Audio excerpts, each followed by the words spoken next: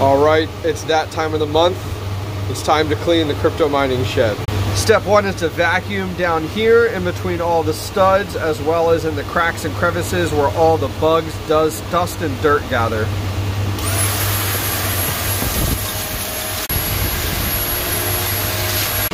Step two is to vacuum underneath of everything. This type of vacuum, I think it's called a stick vacuum, works great for getting underneath, as well as underneath the rack as well.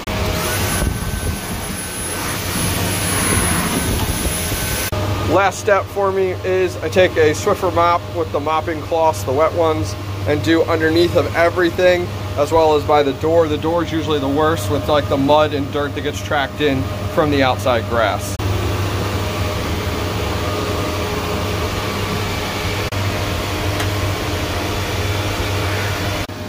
Last part is cleaning off that kick plate because it gets the dirtiest, and we're done.